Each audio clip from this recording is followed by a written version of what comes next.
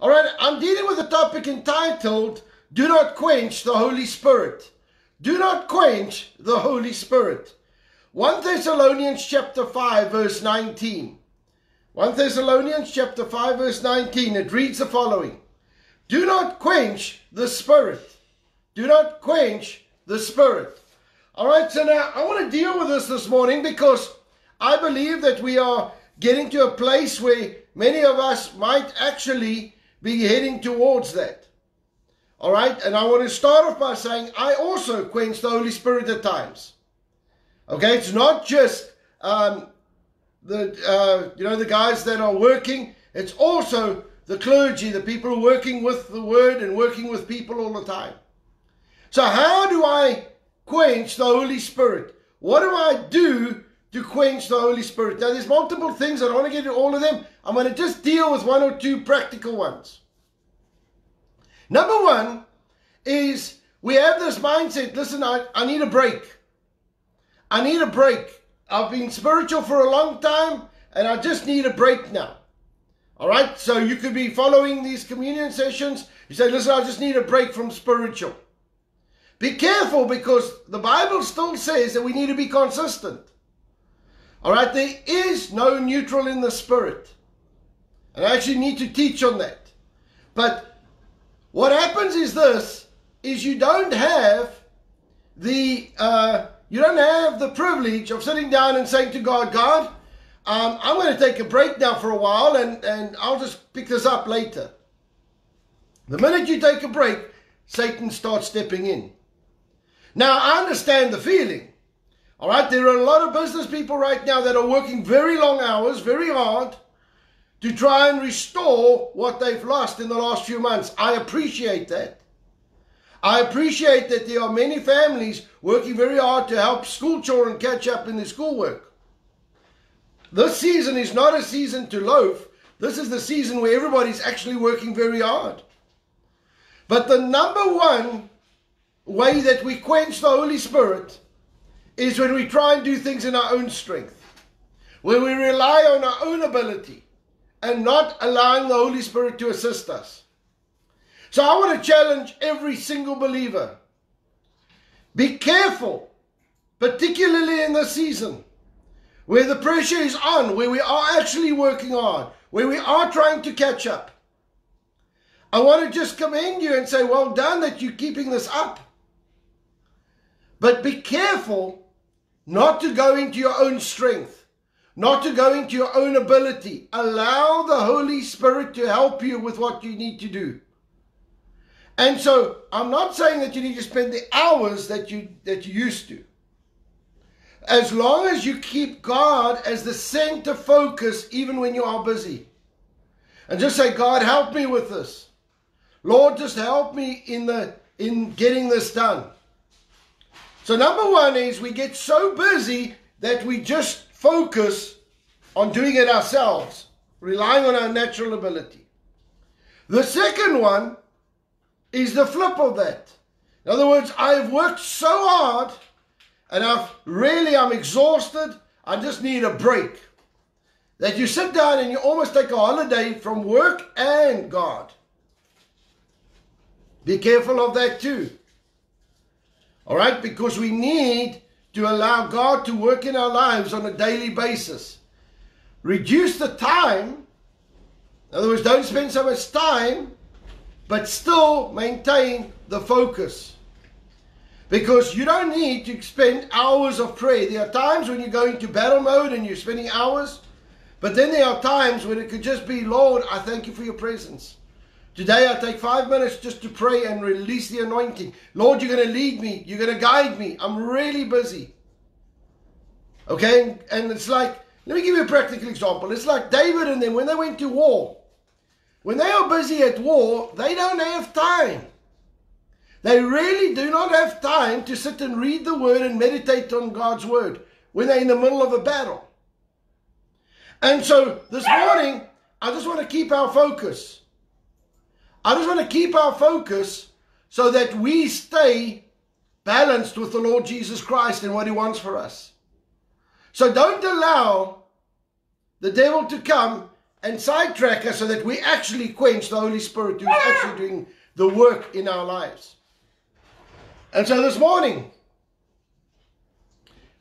when we take communion, I want you to come with this attitude. Holy Spirit, you make yourself so real to me. You lead me, you guide me. Thank you, Lord, for what you're doing in my life. On the night that Jesus was betrayed, he took bread and broke it. He said, this is my body that was broken for you. Take in remembrance of me. He took the cup and he said that this is my blood that was shed for me, for you. Take in remembrance of me. As we take today, remember that your physical, emotional healing is there. Your salvation, protection and provision is there. But most of all, know that Jesus Christ has sent the Holy Spirit to help us. Do not quench him. Do not restrict him. How do I know the best way to describe quenching? Have you ever had a hose pipe that's pouring out water and you twist it or you cut it off? It reduces the water coming out. That's what quenching means. I'm reducing the flow of God's power in my life. You can't afford to reduce the flow of power when you are busy or when you are tired. That's when you need it the most. So let's pray. Lord, I just thank you right now that as we come around your table that you are moving by your Spirit. Lord, I thank you right now that as we come around your table, Lord, we ask you please to forgive us of any wrongdoing, sin, wrong motive, wrong attitude.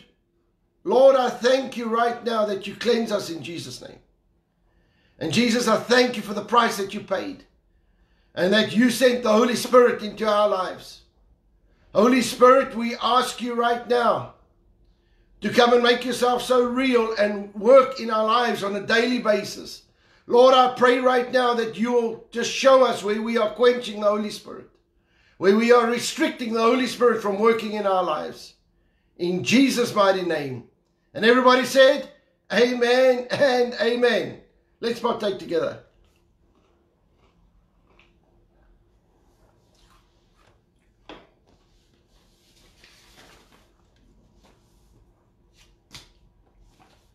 Well, folks, I am so excited. I really am. I'm so excited about what God is doing in our nation, what he's doing through the companies, what God is going to do in and through every believer in Jesus' name. But what I'm most excited about is that God is giving us tools. God has given us his word. And I want you to know that very soon you're going to be able to get some of this material in a printed form.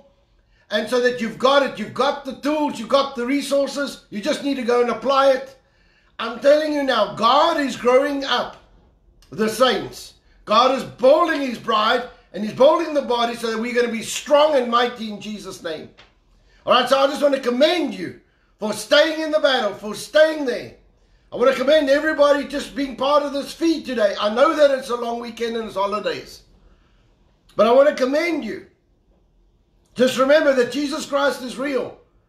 And so we are going to do some exciting things for the Lord still as the body of Christ. So let's pray over our economy this morning. Lord, we thank you right now in the name of Jesus that we can pray over the economy. Lord, we pray over every sector in Jesus' name. We release the power of God over the economy. We thank you, Lord, that you are moving by your Spirit. And Lord, that you are going to do a mighty thing in each and everyone's life in Jesus' name. Father, I thank you. Every sector be blessed. Lord, we speak life over the businesses because the Christians are there. We thank you, Lord, that as we go and build our altars and restrict the decay, Father, I thank you for the blessing and the anointing of God on every sector in Jesus' name. Thank you, Lord, that you are moving with might and power.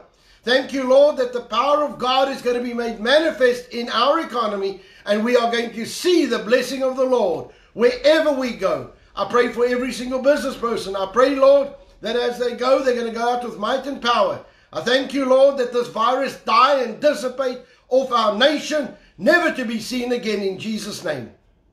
I pray, Lord, for every believer, Lord, that we will not quench your spirit. We will focus on you. We will apply the biblical principles and we will see the hand of God move in our nation. In Jesus' mighty name. And everybody said, amen and amen. Well, folks, let's do our declaration.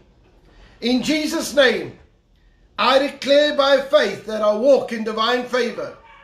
I have preferential treatment. I have supernatural increase. I have restoration, increased assets, great victories, recognition, prominence, petitions granted, policies and rules changed, battles won that I did not have to fight, all because of the blessing and favor of God in my life.